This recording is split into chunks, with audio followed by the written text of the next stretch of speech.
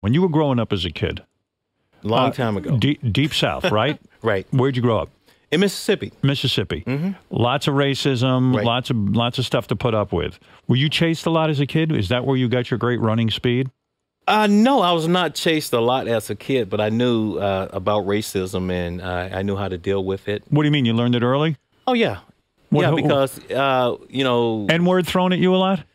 I'm sorry? The N-word, was it thrown at you a lot? When I you used to hear it, yes. You did? Yes. By the white man? Yeah, but I never let that stop me from achieving what I wanted to do, and I wanted to play professional football. But you didn't want to play football. You got into football. How? Playing hooky. That's right. You were bad.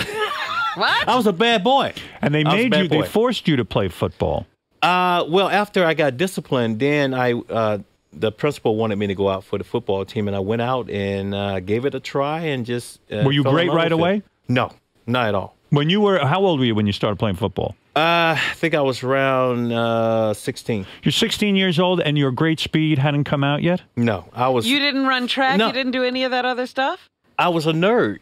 Oh. I was just a nerd off to myself. So you try out for the team, and it wasn't like the principal knew something about you. He was just trying to get you off the street. No, he just noticed it. Yeah, he just noticed I could run fast. but the principal puts you in this thing. You're probably belligerent at first. You don't want to play football. You get on the team. You somehow make the team. You must have been scared out of your mind. If you're a nerd, you got big guys chasing you, and you can get hurt. Well, no? I felt out of my element because as a nerd, I was off to myself. All of a sudden, I had to become a team player, and I worked at it, and I put that extra in, and I was able to become a starter. Right away, did they know that you should be a wide receiver? Was that your first position? I played wide receiver, and I played defensive back. What about catching the ball physically? I always had big, humongous hands. Were you good at it right away?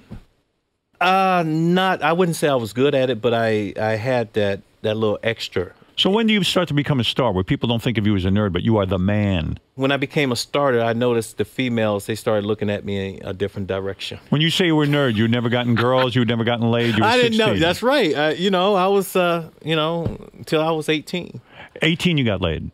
Yeah. 18 because at 18 you started to get written up in the newspapers? The star. Yeah, I guess like you said, I was a star. I was a star, and Did your family, because you come from a poor family, did they start to go, this could be our ticket out of here? No, you know what, on you? Howard, to be honest with you, I felt if I made it to the pros, I could do a lot for my family. And so the first thing I wanted to do when I signed with the Niners, I bought my mom a house. When you say you bought your mother a house, that means, it implies to me that your parents are divorced. No, my father is deceased now. He's deceased. Yeah. When you bought the house for your mother, was your father dead? Yeah, no, he was alive, and my father got a chance to really come to so many ball games, but he was the type of guy, he was the tough guy. He was never the type of guy to say, I love you. And you don't But you love knew him. that he did. Did you love him? Oh, yeah, of course I did. You did? Yeah. Were you? I'm very close with my brothers, my sisters, everybody. I felt you were angry in your career with Deion Sanders. True or false?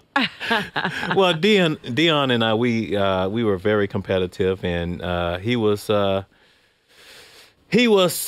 flashy, the flamboyant, type of defensive back. And yes, I wanted to get up in his skin. You are a class act. Everyone says that about I try you. to be a class act. And the fact of the matter is that Deion Sanders went ahead and signed with another team, and he flaunted things, and this pisses you off. So you're not always... because I think football is a total team sport, and Deion came to us. He did some great things on the football field. He was an excellent corner, and he helped us to win a Super Bowl.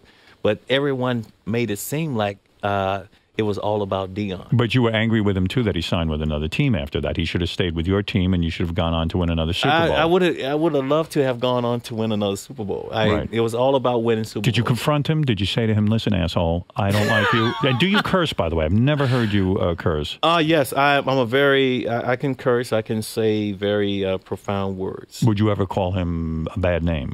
Not on radio. I knew, when he went to the Cowboys, I knew it was going to be a big-time rivalry, all over again. And I think so many people connected because they wanted to see us do battle. And I was able to win some of those battles.